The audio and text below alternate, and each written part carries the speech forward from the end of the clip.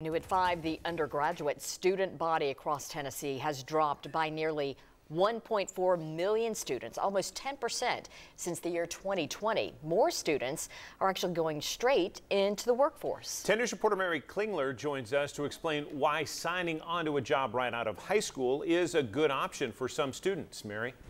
Yeah, John, Robin, students from Blount County are actually signing on to their new career straight out of high school. Take a look at some of these incredible kids.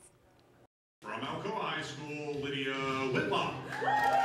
I'm so glad that I decided to work at Blount Memorial because it just made me want to go into the healthcare workforce more. These students will immediately start their careers at places like Hilton Airport and Blackberry Mountain. Lydia Whitlock's already started her career as a nurse tech at Blount Memorial Hospital. The nurses make me feel important and they make me feel like I'm a part of their team. We were honored to have 11 signees recognized today, and we had even more who couldn't be here. Jenny Bounds with Blount Memorial says this is the first year the hospital has opened up the floor to hire non-clinical positions. We were happy to add some non-clinical position to that because in a hospital setting, we don't just have clinical positions. We have jobs that for anyone and for any schedule. But for Whitlock, it doesn't stop here. I'm actually going into pre-vet at Berry College, but nursing was a 50-50 choice. But I just decided on pre-vet. So, believe it or not, many of these students are also planning to attend college while working their first career.